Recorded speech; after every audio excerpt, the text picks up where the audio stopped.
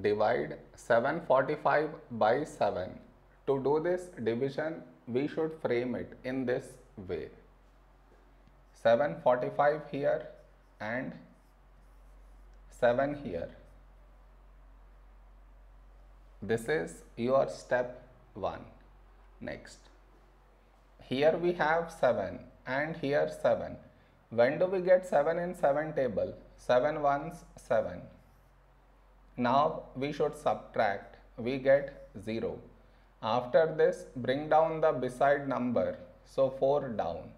Now here we have 4 and here 7. 4 is smaller than 7. So we should bring down the second number. And the rule to bring down second number is we should put 0 here. Then only we can bring this number down. Now 45. A number close to 45 in 7 table is 7 6 42. Now we should subtract. We get 3. No more numbers to bring it down, so we stop here. This is our remainder and this is our quotient.